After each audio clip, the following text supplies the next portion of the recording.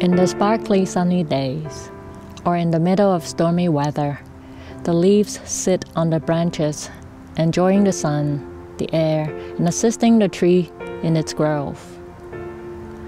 When autumn comes, the leaves let go of the tree, landing on the soil gracefully.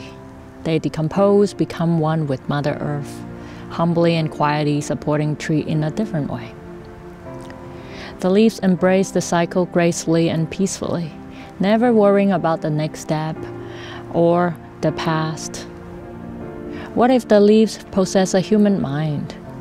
They would compete with each other and fight to climb up to the top of the tree so that they can become the best performing leaves. As autumn comes, they hold tight onto the branch, thinking how the tree cannot survive without them.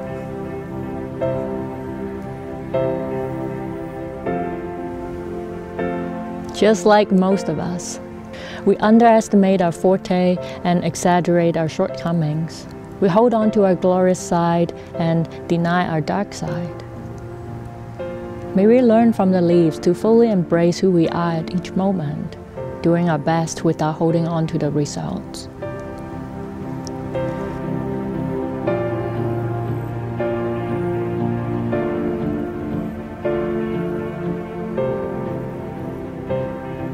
Mindfulness is the cultivation of equanimity and awareness. Equanimity refers to being receptive and open to what's within and around us. Equanimity has to be mastered from within. When our mind finds its balance, regardless of the external events, then we know we are equanimous. Our emotions hit us like a storm at times. Emotion is simply a reflection of the state of mind. If the bodily sensation is the language of the physical body, then our emotion is only the language of the soul. Emotion itself is neither good nor bad. The more we deny our emotions, the more we strengthen them. By letting our emotions to be there, our mind slowly goes back to its equilibrium. Our body always shows us the truth. Even though our emotions are abstract and intangible, the emotions show themselves through the physical sensations. Our thoughts can trick us, but our feelings and physical sensations never lie. When we're upset, certain parts of the body tense up and our rhythm of breathing changes.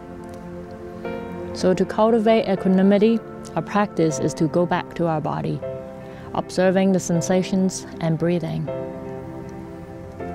By doing so, less attention is paid in the thoughts. As a result, we no longer feed our emotions and the mind can find its own equilibrium.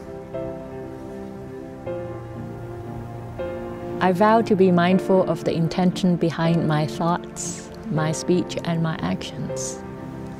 Thanks to the yoga and mindfulness practice, I've become so much more aware of who I am, of how much more love I can have for myself and others. I practice to embrace all the pleasant and unpleasant experiences in my life, knowing that they're all lessons and blessings. May your practice assist you to realize the love within you and the love within others. May we practice together diligently.